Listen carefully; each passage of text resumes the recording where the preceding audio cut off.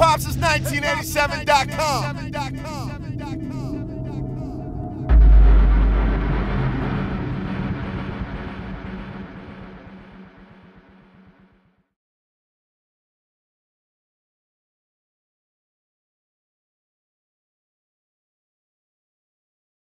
Now, when you talk about Just Blaze and some of his production, and like you said, you having with his samples, he like those high-pitched samples.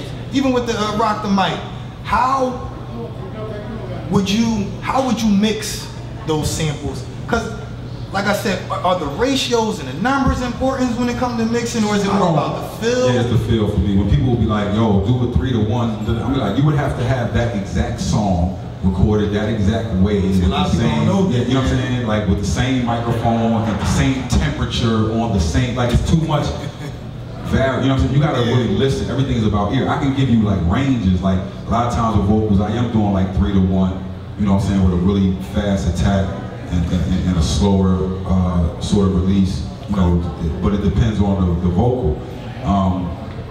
I try to just even everything out with the compressor and then do a couple little vocal rides. I try to do less vocal rides with the fader and control everything more sort of with compression. But again, back then we was doing it on tape.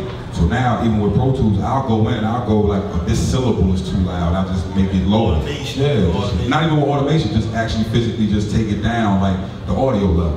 It's real easy to like even stuff out at this point. But with Justice stuff, it was always me getting it to a point where I like the sample, and then I would add a little bit more brightness because he just likes everything extra bright more than me. But I know that's for me working with him, I know what he liked. And then that's another thing engineers gotta realize, like, you're working for someone else. You're sort of like a barber, you know what I'm saying? So you go to your barber because you like the way he cuts your hair, but you're telling him how you want your hair cut. You know what I'm saying? So that's what the engineer job, like y'all can argue back and forth, me and Just will argue about stuff, but at the end of the day, in the pecking order, he's, you know what I'm saying? He wins out because it's his beat and I'm the engineer. So I gotta make it the way that he wanted. You get what I'm saying? But it's like two brothers arguing about something like, I think this would sound better, now go do it this way or that way. We used to argue all the time. You know, when he was doing Song Cry, I was just like, it don't sound right like that. He was just like, go, trust me, like wait till I get done. Just let me, you know what I'm saying? But it would just be those type of thing. But at least you know you're dealing with it was no yes men. It was none of that going on. So everybody get to speak their piece. Everybody get to say what they want to say. We had Keep It Real Wednesdays, where like you really keep it real and just say whatever you want to say to anybody and can't get mad. Round table and everybody just let it out. No, Wednesday was just a day like, yo, I wasn't feeling what you said last week. Just walk up on somebody. And we used to have Keep It Real Wednesdays was the day like any producer from anywhere, you could just walk in off the street and play beats. And Jay be sitting there, Beans be sitting there, everybody. If he was whack, we gonna get laughed out the room. You know what I'm saying? Like I seen some of your like favorite producers cry. You know what I'm saying? And walk out the room. But it's also dudes like you walk in there with a hot beat and you was like, yo, take that down the hallway. You just made it. You know what I'm saying? Like so 15 grand real quick. You know what I'm saying? So it was like it was a way of getting new producers in, but it was also like the super keep it real day where we talked about anything and everybody could say whatever they want to anybody. I'm talking about you can say it to Dane, you can say it to anybody, and they had to roll with it. It's just how they felt. So we had Keep It Real Wednesday t-shirts, everything. That's dope. Yeah. That's dope. Now, let me ask you, as far as you said earlier, sometimes you have to ask the artist, where are you trying to go with it? And I've also heard you say you give your input. Mm-hmm. That's not normal for an engineer. Exactly. So a lot of engineers, your job is really just to make the record sound good, or if you're a recording engineer, just to facilitate the recording of the record. But that situation was different, again, because it's like we all one camp. So I'm concerned with everybody's career, so I'm kind of going to give my opinion, and then after a certain amount, the artist, you know what I'm saying, allowed me to do that. You know what I'm saying? Yeah. Freeway allowed me to do that on his album. You know what I'm saying? To give, Free could have been like, shut up, boo. You know what I'm saying? Yeah. Just, but when we in there and we make it, he like, yo, how this sound? You know what I'm saying? Or like, you'll hear it on the album. He'll be like, oh, you want me to mess with that Free shit, boo? You know, like, you hear it. You know what I'm saying? So it's just like us having conversations, but at the end of the day, it's their project. So again, I'm like a doctor, you know what I'm saying? Yeah, your doctor gonna make a whole bunch of suggestions because he has experience that you don't have. But at the end of the day, you can go get a second opinion. It's like your lawyer, you know what I'm saying? Your lawyer, look, this is the best thing for your case, now you decide what you want to do. But for the up-and-coming engineer, but like you said, you can always get a second. It takes time to get to that point. It takes time to get to that They point. gotta trust you. they gotta you gotta build that relationship with the artist, you know what I'm saying? And they gotta know that you're vested in them. I would do stuff to go above and beyond, like all of them artists know.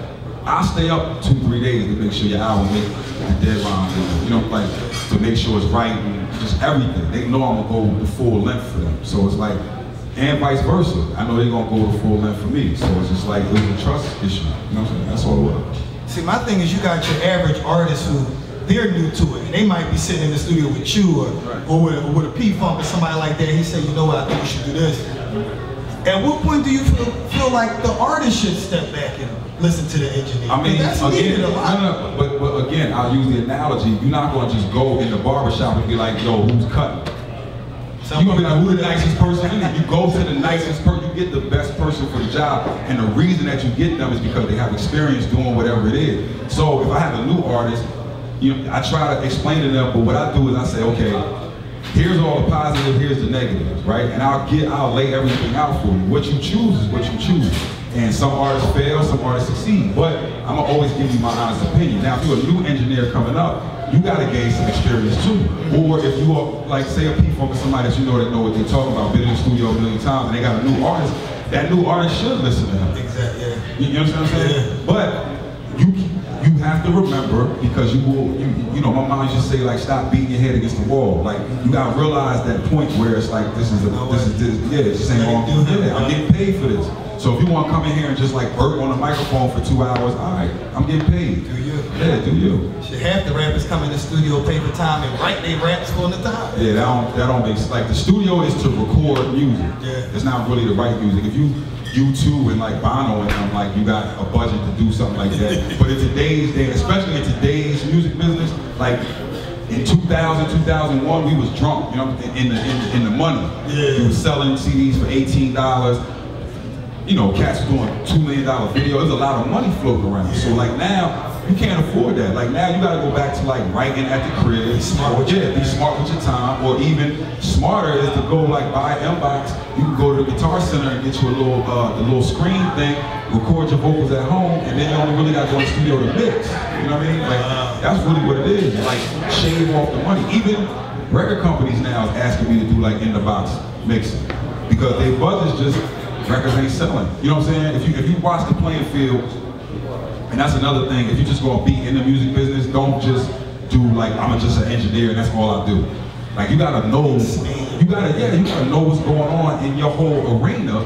So a lot of my older engineers, like, they price themselves out of the game. When the game fell, I'm like, yo, it's like the drug game, like prices drop. Like, you gotta, now your product, that brick gotta be down to like 8, my dude, else you ain't gonna move no bricks. Yeah. You got to, you know what I'm saying? So you gotta, that's what I mean, you gotta watch the playing field to see what's going on. So if I know that record companies is doing that, I'm gonna do everything I can to keep my costs down on this end, and then, because the worst thing about it is they gonna give you, if you sign, or if you're coming in, they gonna give you a couple little extra dollars, but that's taken away from your marketing budget. Yeah. You know what I mean? You only have, when you hear somebody say, yo, I signed for $2 million, they ain't put $2 million in that person's pocket. That's their budget. You know what I mean? So everything takes away from everything. Every meal, yo, I need 10 dudes with me in the studio ordering food. I need to take 5 dudes with me on the road and all that costs. That add up, man. All right, now, back to the engineer. What's some of your favorite plugins right now? I know Waves and Sound Toys. First of all, what do you use to record? No, what do you use? Again, it depends on what the session is, but for most of the time, for like female vocals, I like to do like a Neve 1073, maybe with like a CS 800, you know. But for most of the time for rap, I use like a U87, like real annoying U87, real classic microphone, with like a 737. What else? A Neve preamp is just, it's more for people that just starting out. It's better for you to spend more money on a quality preamp. Like, you want to get quality in whatever you get, but it's better for you to buy a more expensive preamp than a more expensive microphone. Like, if you got a $2,000 microphone with like a real crappy preamp, it's not gonna work. But if you got a gangster preamp, you can go get a $500 like Rode mic, and it'll make the Rode mic sound impeccable. Now let me ask, what is the importance of that? Because like I said, when I sat with Just Blaze, he talked about his studio. He's like, man, I got a $50,000 studio, everything sounds great coming out of here. Yeah. But the key is to make it sound good coming out of your Chevy the Chevy speakers. Absolutely. It's really important now. The preamp is like the first stage before you get into the computer. It used to be going to tape. It used to have a lot more leeway when we was going to tape because tape made everything sound better. But now everybody recording to a computer. So the preamp is really important because it's going to put the character of the sound into whatever you record before it hits the computer. You know what I'm saying? That's the biggest component is the preamp. What you're using to turn the sound up or down or control that sound. So for me, I'd rather spend my money on, like I said, a quality preamp and, you know, like a Rose mic. You know what I'm saying? Again, I'm a realist. Like I know what people going through when they in their bedroom and you only got a couple dollars and you trying to figure out what you want to do. You may possibly have kids, you got bills, you know I know what that is. So everybody ain't gonna have a fit, but you don't need a $50,000 studio to get it done. Like you can go get some good stuff for, you know what I'm saying, if you save up like a little G and go on the store and get busy. You know what I'm saying? And then that shows what your commitment to the thing is. Like be real, I'm real honest. Like, okay, you keep saying to me like you want to record and you ain't got no equipment, but you buying $100 worth of weed every other day. Like sneaks, clothes, all that. Yeah, you got the freshest Jordans on. You got this, like sacrifice a couple of that and go buy some stuff that's going to like, you know, help the rest of your life or help your career. Or how serious are you if you can't even sacrifice that? You know what I mean? My crew, we used to like. There was no record. I could imagine if like Tracy and all of us had the ability to record in our room. Like we had to throw parties. I was like, yo, I'm gonna take $50 off the party just because it's my crew. And the money that we made from throwing parties was studio time. So that we could go in and record records. Like we had to pay for that. And you better be absolutely ready. If you get in there and you do it twice and you ain't got your, I mean, you ain't prepared. I won't get out of there. We got another thing that's ready. Like we was on the clock. Yeah. You gotta sacrifice. Like you used to be 50 deep in the basement too. Like I said, it was really pressed for time in the basements too. All right. Now, what program do you use to record? Like Logic, Pro Tools, or does it not matter? The industry situation. Now the industry standard is Pro Tools, but I like Logic. I love Logic just because of the versatility of it. Logic always been better with MIDI, right? And caught up. But I'm seeing a lot of cats, like especially overseas, and a lot of my younger cats that just start right now, they mess with Ableton. Just because Ableton is like so, it can do anything. Time stretching is real quick. It's a lot of stuff you can do in Ableton. It's not really about the program, it's about you, right? What you feel most comfortable with. What you feel comfortable with, what you do with the program. I'm a cat that grew up, again, I'm aging myself, but I grew up on MPCs, you know? So my production things, I like to touch buttons and pads and all that. So that's why I mess with the Renaissance now. Like I did a nice little deal with Akai where I'm a spokesman for them. But I ain't get into it just to be a spokesman for Akai. Like I really like the MPC, So I wanted to make sure it was like, okay, as you transferring what we had in the analog world into something that interfaces with the computer, I want to make sure that the feel is the same. So it's like, you could make a guitar sound with a keyboard. But if a dude been like practicing all his life and studied like, you know what I'm saying, a guitar, he want to play a guitar this way, not this way. You know what I'm saying? Yeah. Same thing with me. Like I've been making music my whole life with an MPC and SP1200s. I want to still do that, but have the ability to get in my computer, and that's what the Renaissance does for me. So, I end up mixing 85% of the stuff on Pro Tools. But if I had my way, I would just use Logic. Period. Okay. Yeah. Okay. Now you said you got to deal with Akai. Any other products or things we can expect coming from the There's a bunch of stuff out there. I got a headphone brand out there, and that was really my purpose behind. It's with a company from Copenhagen called III. So it's the TM1s. There's a Young Guru edition of those. You can get them online, right? But my whole idea with that was like the Dr. Dre joints. When they approached me, it was like headphones, like everybody do headphones. But it gave me an opportunity to do the opposite of the Dr. Dre joints. So like Dr. Dre and them was like, yo, everybody got MP3s, so we're gonna make a headphone that give you the actual sound of what it would sound like if it was in the studio, right? Because the MP3 is broke down. But it has an EQ on it. So you as an engineer or as a mixer, anything you put through there, it's not gonna be truly what it is because it got an EQ in it already. So with my headphones, I tried to make them flat. So that dudes that's in their bedroom, you know what I'm saying, everybody don't have access to a studio, so you can have a real flat studio reference in the headphones to be able to mix your records in so that it can do just that. When you go from the car to the studio to the little boom box, it's extremely accurate. That's the whole point. So mine are, like I said, they're the exact opposite of that, so that you can get a really great mix. That's another product I got out there. But it's a bunch of stuff I'm doing. I'm writing a book right now, just to put the engineering stuff down. because it ain't really been done on a hip hop, like urban. I don't want to say hip hop, but like just the music we do, just urban music, and music that's involved with using the computer and things like that. Hasn't really, you know, you could buy a book on the Beatles, you could buy a book on, you know, damn near every rock and roll group that was out there, but it's nothing really on the technical side of like hip hop. So trying to get people that. Teaching at USC now, doing that. So I fly out there like once a month and do appreciate it. Do a whole day of just teaching, man. Shout out there. It's just a bunch of stuff, man. I'm still, you know, running around doing a whole bunch of lectures and just teaching became something I fell in love with. So I just try to do a lot of it. Do you feel like, because the average consumer has no idea of how important what you do is to their listening pleasure? Yeah, the engineer's a background dude. Like I got lucky. Taken for granted? But you're supposed to be. Like at the end of the day, if you go to a show, nobody goes to the show and be like, damn, the engineer really did his thing. You know what I'm saying? Like, the only time you mention the engineer is when he's fucking up. You be like, yo, the show sounded horrible. Who engineered that? That's the only time you even think about the engineer. I can tell you a time where me and my wife will say, damn man, the lights, the engineer, everybody doing their thing, and it was actually your work. Watch the Throne Tour. Don't ask you about that. Best show I've ever been to in my life. Y'all didn't get to see it, sorry for y'all.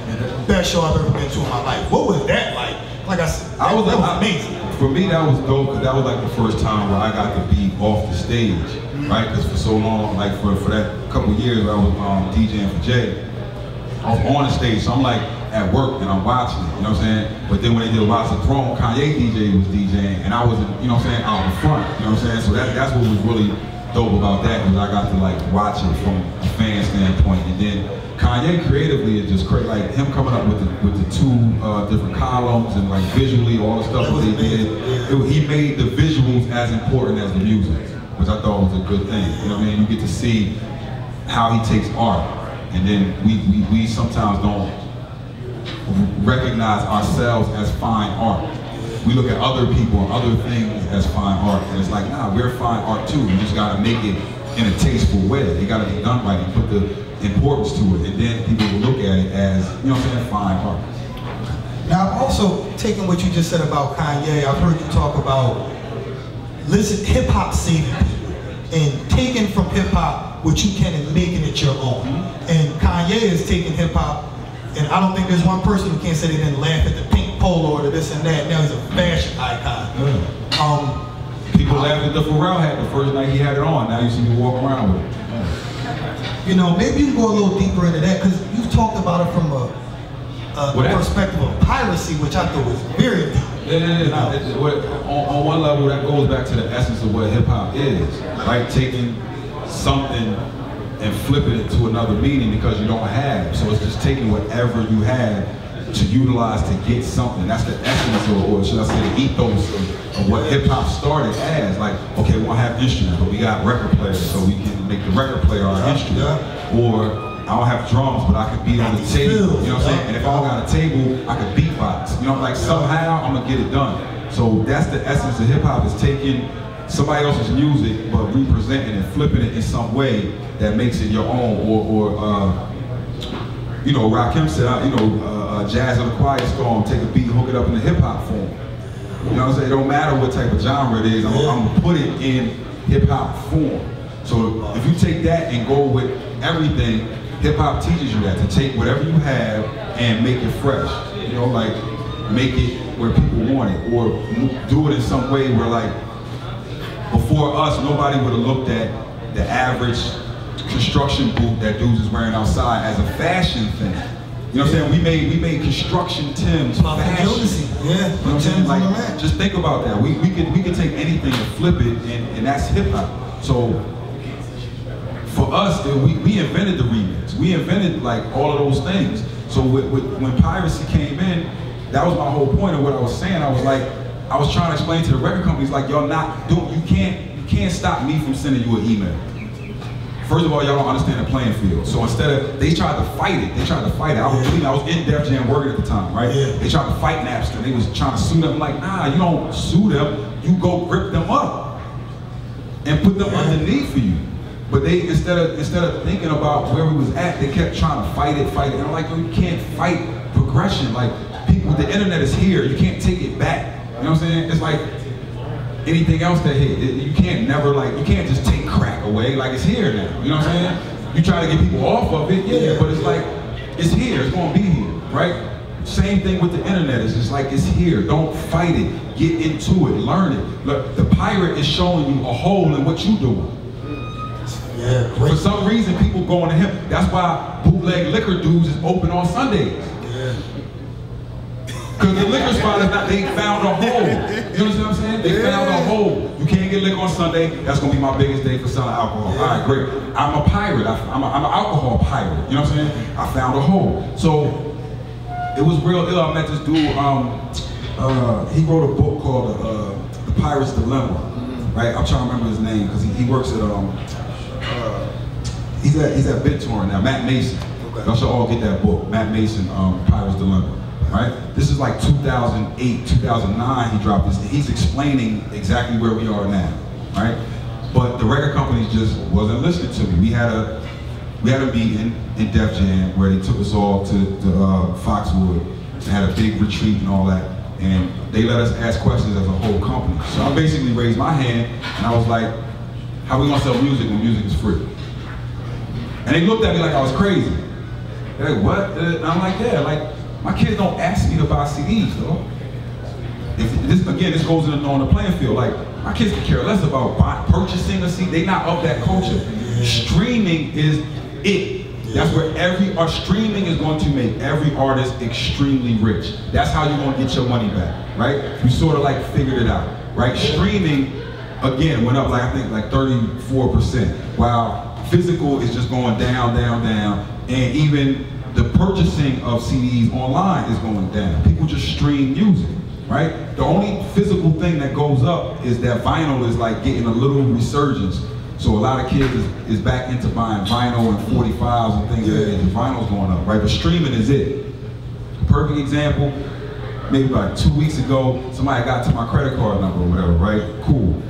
I shut off my credit cards, right? Not cool, but like, you know what I'm saying? That's not the point of the story. I shut off my credit cards, which means that I gotta redo my iTunes and redo everything. You know what my kids did for a week? Yo, Dad, come on, the Netflix, man. The Netflix. Put the Netflix back on. We can't get on Netflix. To them, that's like the cable going out. Yeah.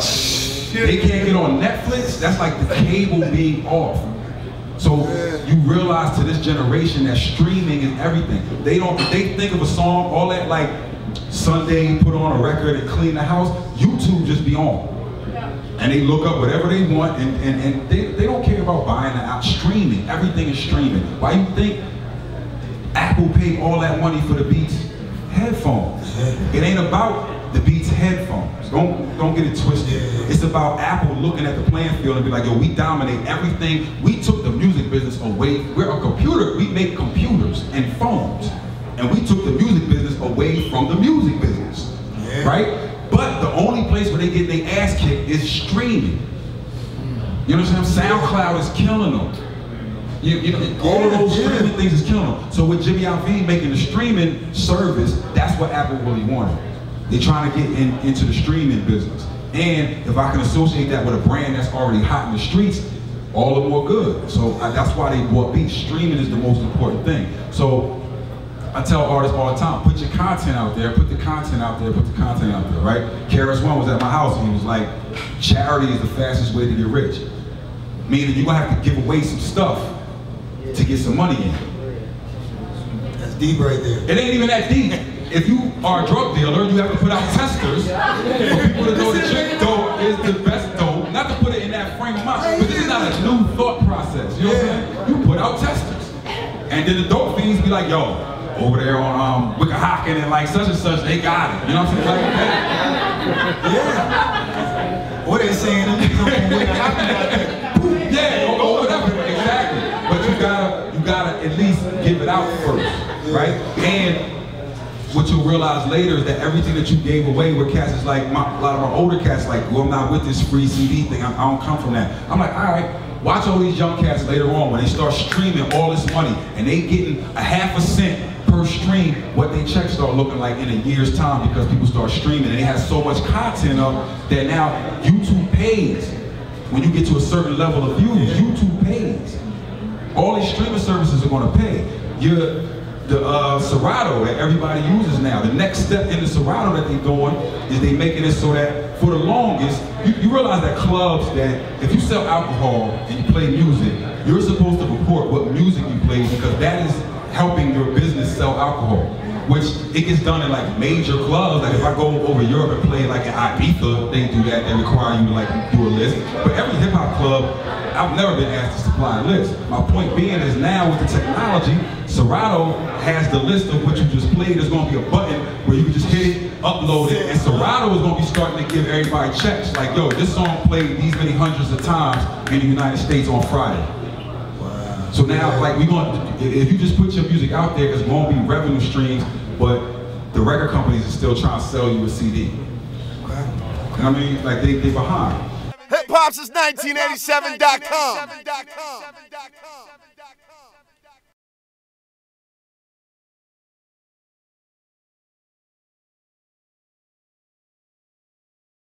That I donate, man.